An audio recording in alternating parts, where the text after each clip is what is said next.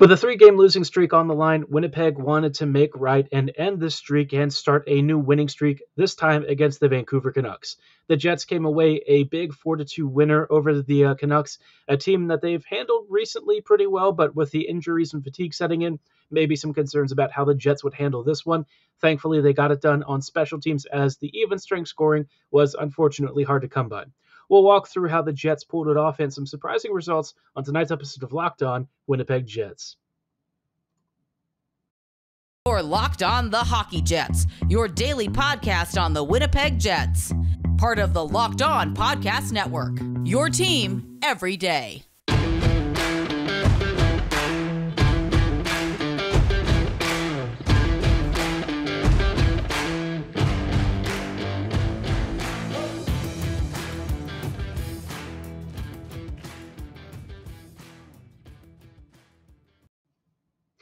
Hello, friends, and welcome to tonight's episode of Locked On Winnipeg Jets, part of the Locked On Podcast Network, your team every day.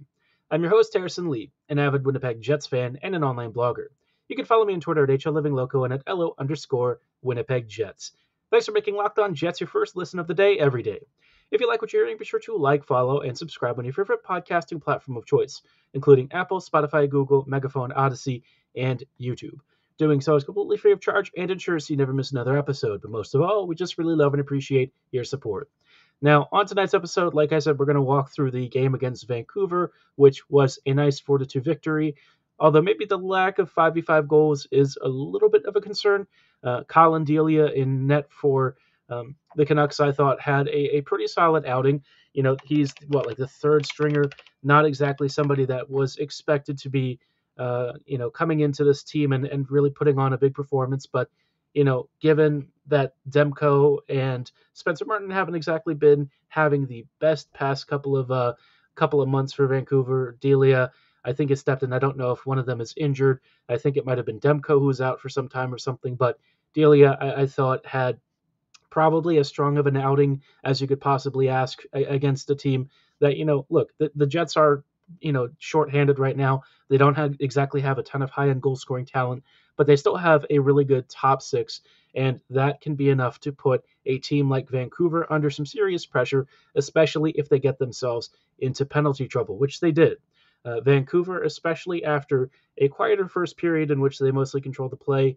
After that, the second period and onwards, Winnipeg started really applying the pressure, kind of remembering that Vancouver wasn't so good, and ended up forcing the Canucks to take penalties, commit turnovers, and just generally be bad. I mean, that's kind of the best way to describe it. Winnipeg really didn't do much in the opening 20 minutes, but that last 40 minutes, Winnipeg not only dominated Vancouver, they also kind of shredded them in the slot and really shut down most of their offensive counters. They very rarely got offensive looks after that opening 20 minutes. Any of the shots that they did take were either on the power play or off some good rush counters.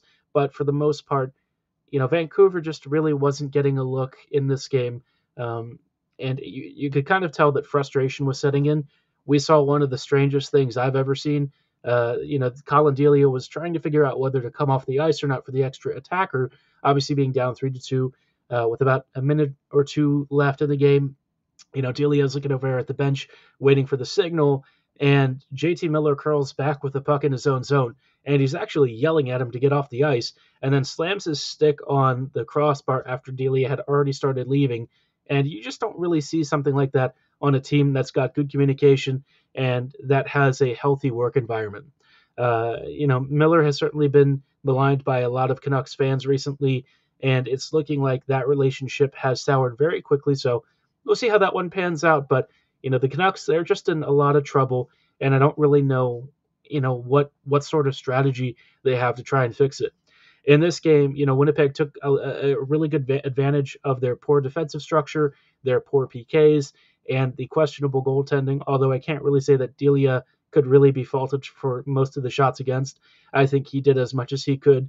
Vancouver just got pulverized, from the second period onwards, and really didn't do anything offensively in the third period. So great for the Jets. Mark Scheifele capped off a hat trick, which was pretty freaking awesome. We all know that Scheifele has had a pretty monster year, and this just continues that trend. I mean, he's been onwards and upwards the entire season. He's, refreshed and looking as good as he possibly can. And, it's really important for Winnipeg that he does well, especially during this injury crisis, because, as Scheifele goes, the rest of this team goes. Hellebuyck certainly backstops Winnipeg to many of its victories, but he can't score goals. So it's going to be up to that first and second line, whatever combination that, Bones runs out there. They're going to have to do a lot of the heavy lifting. And thankfully, this game, they did it especially on the power play. Like I said, no even strength goals, but a couple of really nice tips and some very crafty passing and distribution for the power play units. Ended up seeing Scheifele deflect a couple on net and pass Delia to give the Jets a nice lead, and that's all you could really ask for. Dubois also had a beautiful penalty shot. He was an absolute pest. I posted on Twitter that he actually reminds me a little bit of Buff these days, constantly mixing it up, constantly kind of jawing and occasionally taking some very silly penalties here and there. We all know that he likes to kind of get in everyone's faces and piss off the competition.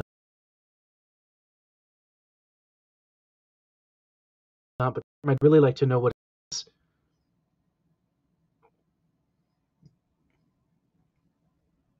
Apologies, we just dropped out for a brief second. I was just saying that, Dubois is a huge pest, really influential in this game. And I think long term, one question I have with him is, has he changed his mind about potentially moving to Montreal? If he wants to stay around, I mean, I would certainly hope the Jets would be extending him a long term contract. I mean, he's been a beast for the Jets. And this season in particular, we're seeing, all of the highs and lows with him, but mostly the highs. The lows, you occasionally see some soft plays or some lazy turnovers or something, but for the brilliance that he brings, it's unmistakable. The guy is an absolute force of offense, a super phenomenally creative player, a guy who has the passing and vision to execute, and has excellent chemistry with Kyle Connors. So, you know, I feel like maybe he should rethink it. The Habs are a mess. The Jets look like a team that in the near future could potentially have some really good years.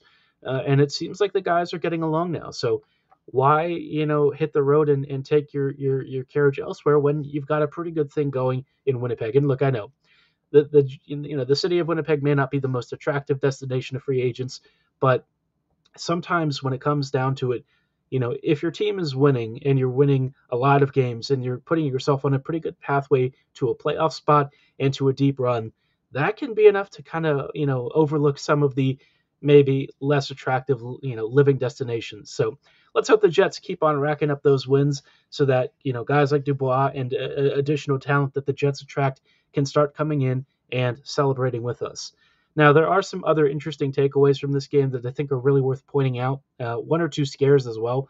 Thankfully, nothing serious this time, but the Jets did have to dodge one or two major bullets, and we'll talk about those in just a little bit. But before we go any further, I do want to shout out a really important safety thing from the NHTSA. They've got a major announcement, and just something to put on your awareness and radar as, of course, we're rolling into New Year's and New Year's Eve, and a lot of you might be heading out on the roads, maybe celebrating with some friends.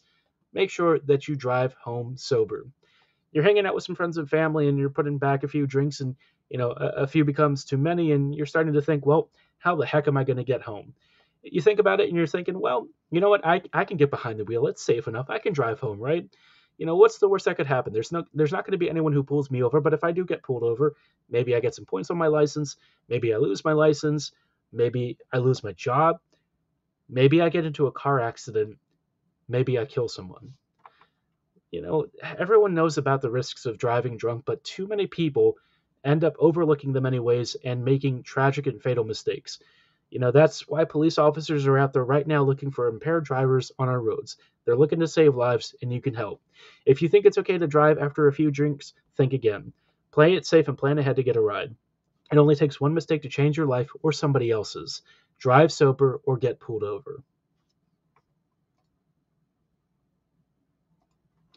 Hello, friends, and welcome back to this episode of Locked On Jets. Thanks for making Locked On Jets your first listen of the day every day. We were just recapping some broad takeaways from Winnipeg's win over the Vancouver Canucks, but I thought there were some, more minute details that are worth taking a look at, and some great props for Sam Gagner for his 1,000th game. Before we get into that stuff, though, just wanted to recommend that you make your second listen of the day Locked On Sports Today. It features the biggest stories around the sports world in 20 minutes or less. You get instant reactions, big game recaps, and Locked On's Take of the Day. Locked On Sports Today is available on all of your favorite podcasting platforms and YouTube, so be sure to subscribe right now because, as always, it is free and we appreciate your support. Now, for Sam Gagner's 1,000th game in the NHL, obviously he's had quite an interesting career, a bit of a career journeyman all over the NHL, got drafted by the Oilers and has spent, the last, I don't know how many years, probably 10 or so, maybe more. He's basically been all around, and this is a guy who puts in really hard shifts. Since joining the Jets, he's actually been a fantastic veteran add.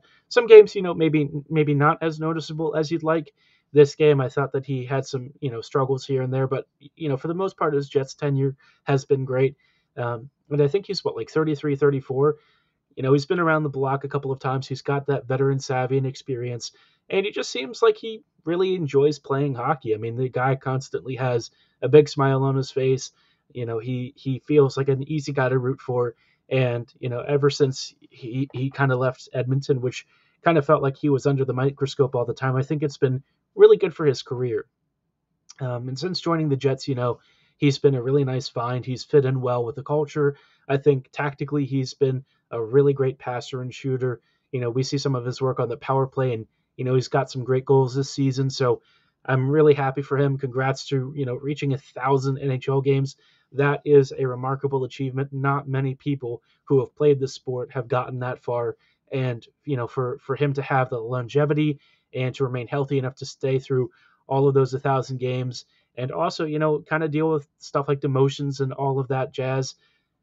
It's amazing to hit that career milestone. So happy 1,000 games to you, Sam. And here's to many, many more, hopefully with a few extra goals added in just for fun. Now, aside from this being Gagner's 1,000th NHL game, it was also, I think, a really big coming out party for Ville Heinola.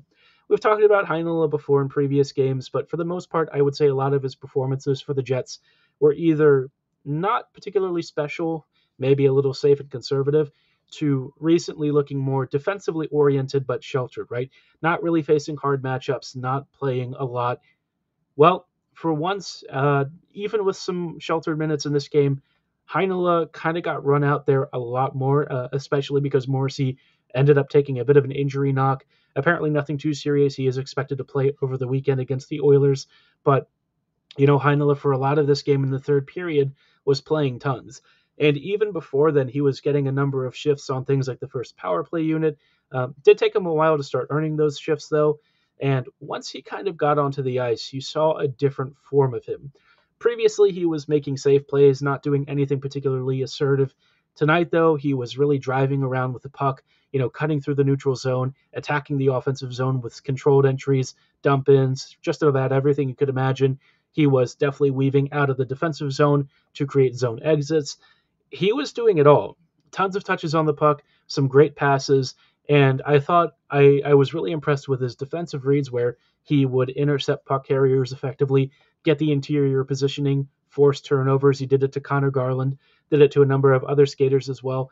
And even if he wasn't always winning physical battles, I thought that his stick usage was disruptive enough. And I thought, in general, he just had a really good game. And one of the biggest things that he brings to this Jets team, even if he's not scoring, is that transition skating. His ability to ferry the puck up the ice is a massive boon to this team, and one that, frankly, the back end just lacks.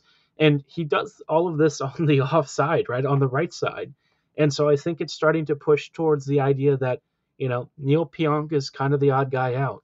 Pionk had another terrible game, unfortunately. Wasn't the only defender who had a few struggles. Sandberg, unfortunately, had a rough start to the game, ended up, directly contributing to a goal against, ended up stabilizing after that first period. But, in terms of blue liners out there, I think in terms of the defensive impacts that I saw, for me, Heinola actually had the first star of this evening. He just made so many good plays. He was very patient but assertive, and he effortlessly transitioned the puck up the ice and spearheaded breakouts, which, the Jets just don't have a lot of. Morrissey can do it. Schmidt, when he's healthy, can do it. But aside from that, who else would you really trust with it? Pionk often skates the puck into trouble. Dillon is a more defensively oriented type. And DeMello can do it sometimes, but it's not really his game. He's more of that complementary two-way defender with defensive acumen and puck smarts, but maybe not the kind of guy that is like chaperoning the puck up the ice and really leading that offensive charge.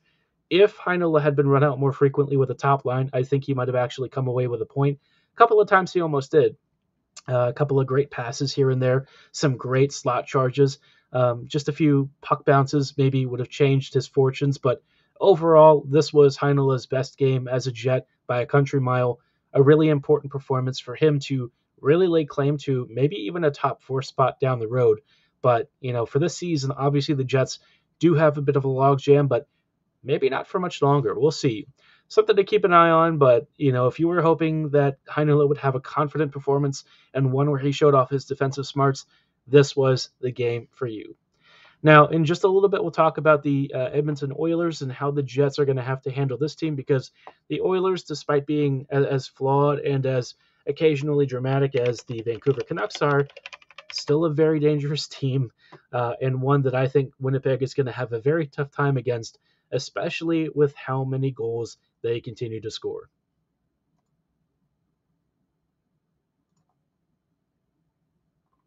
Hey, friends, and welcome back to this episode of Locked On Winnipeg Jets. We're just closing out with some final thoughts before Winnipeg takes on the Edmonton Oilers on the road this weekend. It's going to be a bitter battle. It's going to be a really tough one.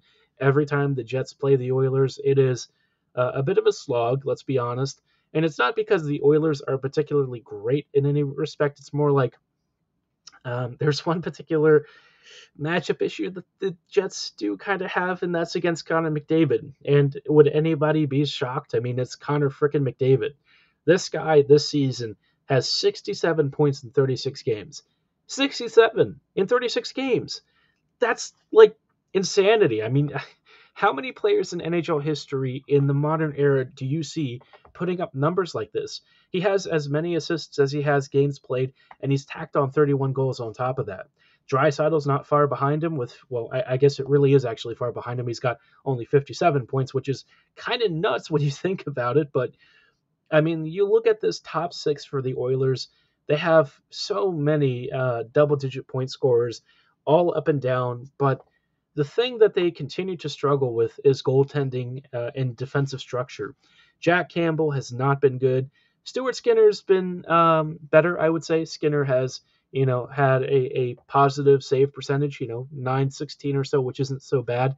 But, I mean, this Oilers team, it just feels like they're very inconsistent, right? In net, it's just been a bit of a 50-50 gamble. And, like, the Oilers offense can certainly outscore most of their opponents, but last several games, they've kind of had issues. I mean, they are certainly conceding lots. It's not been pretty. They've lost to the Ducks and Predators in the past week or so. They then lost to the Canucks as well. And sure, they did beat the Stars and the Flames, but to lose to 3 teams that are right now bottom feeders in the NHL on top of a recent loss to the Blues as well. I mean, this team is just all over the place. Now, I think Edmonton does have the potential to give the Jets fits because McDavid's line is probably going to be hard matched against Scheifele's line, I would say. But realistically, Winnipeg they're not really going to have any single line that can, I would say, defensively shut him down. The only hope is that Neal Pionk maybe remembers that he plays like a Norris candidate against McDavid and has like the game of his life. But yeah, I don't know. It's going to be a tough one. I think the Jets are going to have to be really disciplined, stay off the PK, and hope that they can get some power plays because the Oilers' PK is kind of it's a little bit average. And honestly, I think the Jets are going to have issues scoring at even strength, especially if Skinner is in net. So hopefully the Jets can come away with at least a point. I'm going to be honest, I'm expecting a loss. So even if the Jets were just be able to get it to either the shootout or overtime, I'll take either. I don't really care. Would love both points, but I think we have to be realistic with where the Jets roster is right now. Guys are taking a while to heal up, so let's just hope that Winnipeg can go out there, put on a good show, and give us a fun weekend. Let me know what you're expecting this weekend. What do you think the scoreline is going to be? Drop your predictions below in the comments, either in the YouTube comment section below or at my social medias at HLivingLoco and at LO_Winnipeg Jets. For tonight's episode, though, that is going to be all the time that we have. Thank you so much for making Locked On Jets your first listen of the day every day. Make your second listen Locked On Sports today. Peter Bukowski brings you the biggest stories from around the sports world in 20 minutes or less. Get the analysis and opinions before anyone else with our local and national experts and insiders. Locked On Sports Today is available on all of your favorite podcasting platforms, so be sure to like, follow, and subscribe right now. And as always, thank you so much for listening. Have a great night, and go Jets go.